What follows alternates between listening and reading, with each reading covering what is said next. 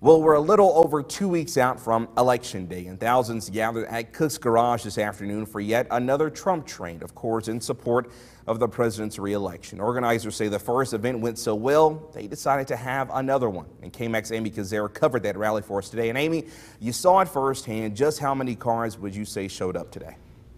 Matthew, there's no way to know exactly how many cars were there, but just talking to some of the attendees, it's safe to say the number was probably in the thousands. And the event was a lot more than just a parade. Before the cars took off, several local leaders, including Congressman Jody Arrington, spoke at the event as well.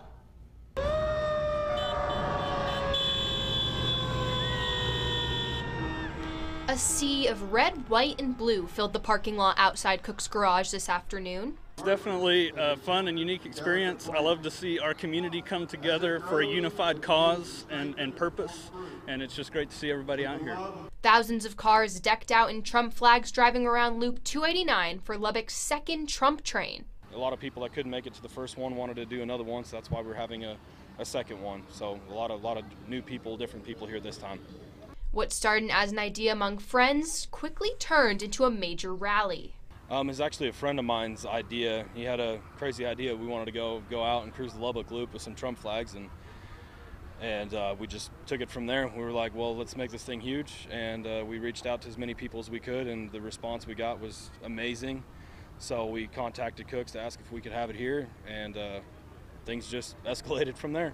And with election season in full swing, local leaders like Congressman Jody Arrington came to speak at the event as well. Have I convinced y'all that we need a guy that's actually going to step up to the plate, fight for the country, and do what he said he's going to do? However, with COVID-19 cases on the rise in Lubbock, some may be concerned about this event contributing to more spread. But organizers say they are encouraging social distancing. Well, we're outside. We're trying to social distance. We're trying to tell everybody, no groups larger than 10. And we hope everybody stays safe. In the end, it's everybody's own choice on what they want to do. We can't control what each and every individual does. Many attendees say they're proud to be a part of history, voicing why they support Trump's re-election. Come support Trump. So definitely, I think he's reaching voters here in West Texas that he probably didn't have back in 2016. People want to label us as a bunch of white supremacists and stuff. It's not true. We love our country. We love our God. We love our law enforcement, and there's some bad apples in law enforcement. There's bad apples everywhere. You can love him or hate him, but I love him and my family does, and Trump 2020.